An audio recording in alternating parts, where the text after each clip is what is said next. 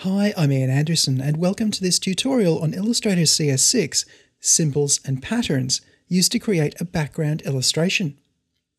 In this tutorial series, we're going to be looking at how to use the symbol tools. So the symbol sprayer tool, which we can use to throw down fresh new symbols, and then we're going to be moving, and we're going to be sizing, and we're going to be spinning these things around.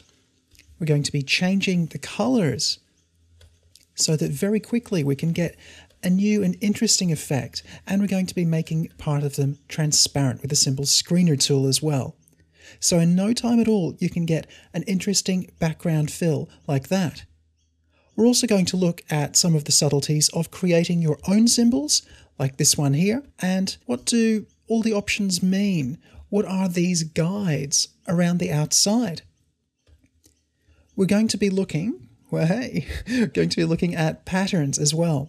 So we'll see how to turn something which starts out life as a simple couple of squiggles, how that can turn into a new original pattern which repeats, and how to edit that in place so that you'll be able to produce a new piece of artwork which you can repeat into something like that on any kind of shape that you like.